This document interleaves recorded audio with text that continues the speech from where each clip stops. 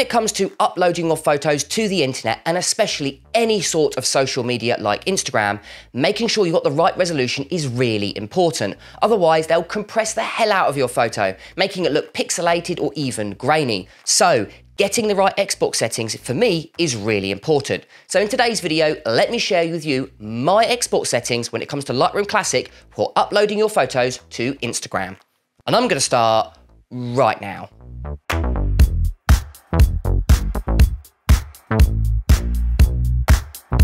Right guys, so the very first thing you want to do is go ahead and open up Lightroom Classic. Now, I have taken this photo here very recently when I visited Arches National Park in Utah, and I want to upload it to Instagram. But obviously, I shot this on a 45 megapixel full frame Canon EOS R5, and I do not want to be uploading a 45 megapixel photo anywhere on the internet. First, it will just take ages, but also Instagram or any social media will compress it, make it look pixelated and all horrible really. So we want to basically create an export setting which is designed to upload to the internet, and we can do that actually within Lightroom Classic. So let's say I'm just going to be basically exporting this one photo, so I'm only going to be choosing this one. So I'm going to right click on this photo and I'm going to drop down to where you can see it says export. Then we're going to go ahead and select export. So we just want to export one file in this particular example, but obviously you can select your catalog and basically do the same thing.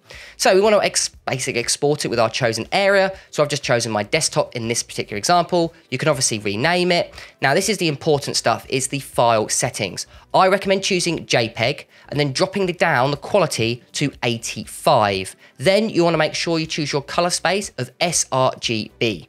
Next is probably the most important part, is basically the image size. So we're going to go ahead and click resize to fit. We're going to choose height and width, and we don't want them any larger than width of 1350 by the height of 1350. Now, the reason these two numbers are the same is so basically if you upload any landscape photo or portrait photo, it won't be any taller than those two largest numbers. So if it's a landscape photo, the width will only be 1350, but if it's a portrait photo, the height won't be anything larger than 1350. Then with the resolution, I choose 72 pixels per inch. So select 72 and make sure it's not on pixels per centimeter, it's on pixels per inch. Now, I recommend leaving everything else the same.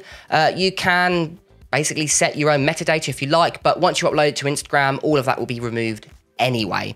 So once you've done all of that, I just recommend simply clicking export. Now this won't take too long at all because I'm only exporting one photo. So if I go back to my desktop, you can see I have got this photo here. And what I can do is if I go ahead and select get info, you can see that it's basically fit the size we want it to. So it's firstly quite small, which is good for uploading it to anything on the internet. Won't take a lot of time. But also if we go ahead down to the more info, we can see the size 900 by the maximum height of 1350. And there we go. That's all you're going to need to do if you simply want to upload your photos to Instagram.